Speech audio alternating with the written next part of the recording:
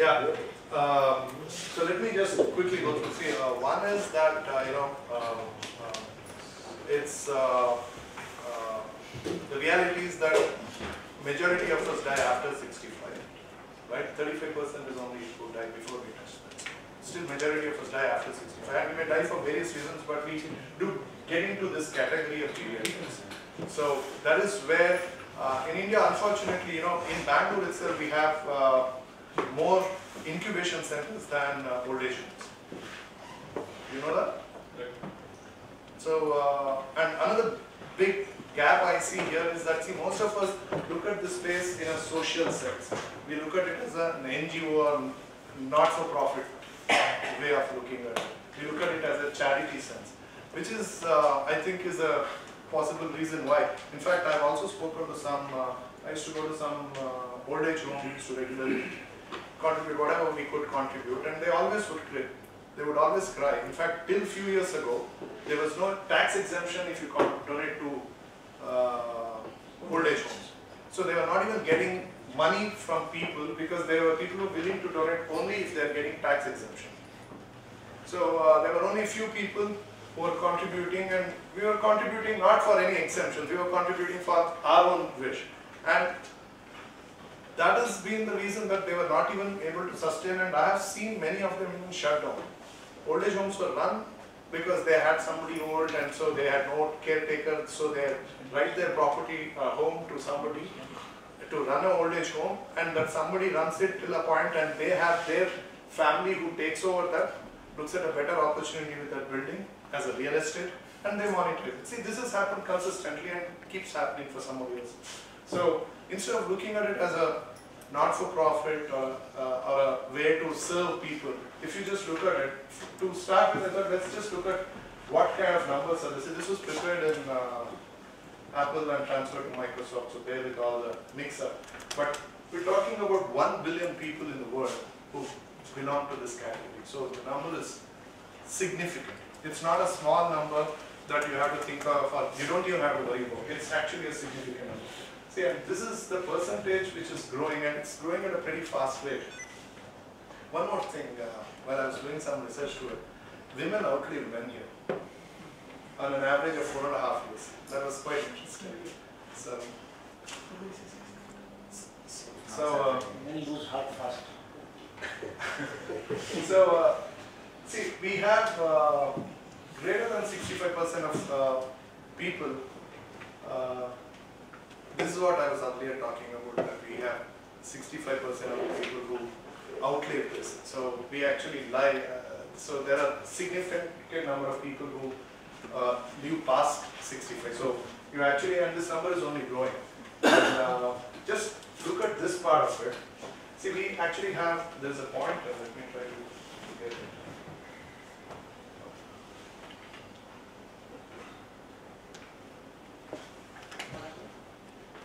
Okay.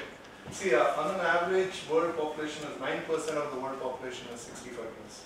And just look at region-wise. And what I put in the brackets here, right, East Asia and Pacific, the total percentage is 11 who are 65%. 1% are ultra-rich, are really wealthy people.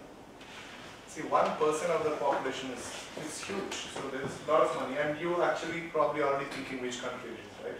So then, Euro area is 21. Europe and Central Asia actually has 4% of people who are really wealthy. See, with heart you can do this, but you actually can target who's got the money to pay, right? And once you make that money, you can always have a charity arm, have a foundation which caters to those who can't afford, which is still a huge number. Right? And 6% is South Asia. Incidentally, India's 6% population is also in this category. See, we talk about 6%, it's significant. See, I am from Coorg. I belong to a community called Kodava, which is 0.2%. Right? And we're talking about 6%. Jains are, everybody knows Jains, right? Pretty much control India and some of the biggest banks globally. Are 2% of Indian population, 6% are here. So there's significant population, and look at where the income group is. You have 18% of the 65 plus, right? And this is only within the segment I'm talking about. I'm not talking about 18% of the global population. I'm talking about 18% of people above 65 belong to high income group. So this is significant.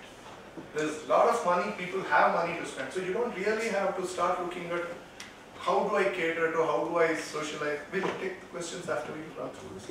So you actually can look at, target the segment you choose to. So you also have low income and low and middle income. See, it's very understandable. Low income is only 3% because majority of them don't make past 65.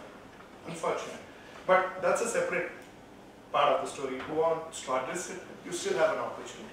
Only thing is the low and middle income group will have to be dealt with the support of the government schemes and all those things, because that is the way you can actually go for.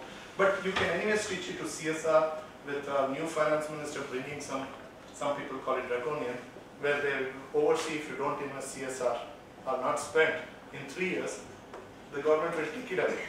So they are ensuring that CSR is spent. However ridiculous it may sound, but it sounds like an opportunity here.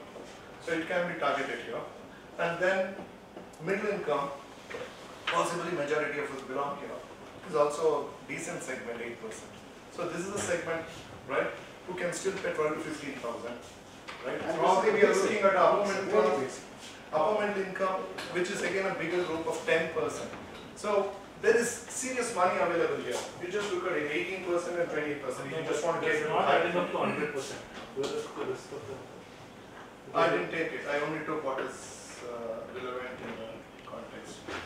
No, your middle income, so high income, middle income, and the categorization, but it's not adding up to 100. No income. No income. Okay. So,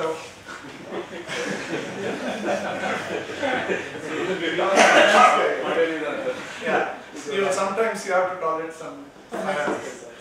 So upper middle income is also a significantly bigger opportunity. So the point I'm trying to make with these numbers is that this is seriously big. If you actually look at highest investment that has happened, I think last year was in ad tech space, from the funding point of view. So if you look at it, what kind of money ad tech is spending, it's huge money, right? Anybody has a number? In this space? Ad tech. In this space? No, generally ad tech. So, see, here Geriatrics is segregated to two categories, right? One is the medicine market, other one is the care service. All that was talked about largely was in the care space, right? Medicine is a huge space, but fortunately or unfortunately, that's completely handled by the huge corporations. Growing rapidly. Yeah, see, look at the rate of growth here, right? It's really growing fast, but and this is annually. In fact, there are very few businesses which are growing at this fast rate. And best part is, there are businesses which are growing fast, and if you look at the long-term projections of it, they start tapering down. But this one keeps growing. So this is a serious opportunity space that you should consider. Maybe whatever you may be doing, just think about it, how you can stitch what you are trying to do, and opportunities pretty much in every space, every area that you can think of. And you don't have to really think be a socialist. And, maybe most of us, who probably cross 40 are socialists by design because we were brought up like that. So, and we are probably forcibly outgrowing it. But you still think of it, there's a huge opportunity here, a lot of money, and people are making it. And we are not doing it in India. If we don't do it, somebody else will come and they'll start making it. So, you have devices, people try, people fail, but Anand didn't stop investing it. He stopped doing it himself. And some people invest with heart, right? So, yeah, so you can. Yeah. Is this wrong price? Is this a current year opportunity or are you talking about a 5 years down the line? This is actually last year's. I don't have the current numbers. There is no published data. And one other thing is that there was one other report by United Nations which said that I think it was published in 2017. If you have lived to, if you have crossed 60 in 2016, there are more likelihood, 65% chances that you will outlive 80. How ridiculous! I mean, that number, whatever the growth rate, is just more. So, do you think of it? I mean, can you imagine how much it's going to be? And 65% of whoever wants to work in this space are sitting here as customers. Also, I mean, how many places you have a venture pitching to, and 65% of the audience are your target audience? No, seriously think of it. You actually don't have. You rarely find any small group where a good majority of the audience can be your target audience if you are in that space. Hardly any space. But this actually is. Why am I selling it? Because I see, we actually had one other hackathon recently, and there are very few people actually thinking about it. Even while trying to pitch for this, they are actually trying to cater to people like you and me. Ridiculous. They think who will pay for it. They are not just looking at the right numbers. See, there are enough people who will pay. You just make it to those who can pay. You have something for 12,000, go to him. You have something for 25,000, go to him. You have something for 50,000, go to him. Or you wait another 10 years, you can launch a Tinder app for seniors and you will be the brand ambassador. No, to be a brand ambassador further, I need 3 years. Only to extend further, if this continues, actually there is a research is saying by 2040 or 35-40, there will not be any more aging also. And the aging will be your choice, death will be your choice. Well, how many of you have read Ray Kurzweil's Singularity?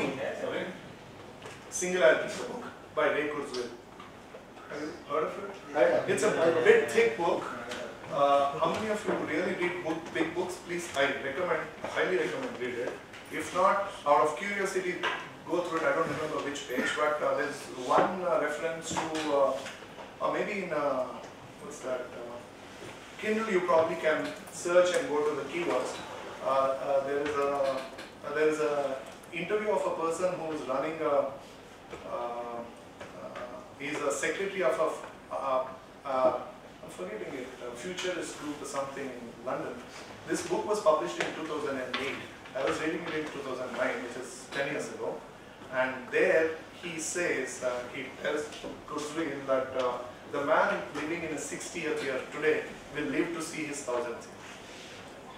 See, there's a futurist group that he's part of. I'm forgetting that. It's very popular. In fact, people like your Tesla guy, Elon Musk is also part of that group. Sorry? No. So I'll get back to that name. So there are people working on it. So I don't know whether this man who was in 60th in 2008 will live to see 1000, but pretty possible if you just see that number of people hitting century. See, irrespective, right? It's an opportunity. It's money, and sitting with lots of money. So think of it. And how many of you are thinking of a new business idea here? So probably you should spend time with this. This is a serious opportunity. All right. Thank you. And some question here, right?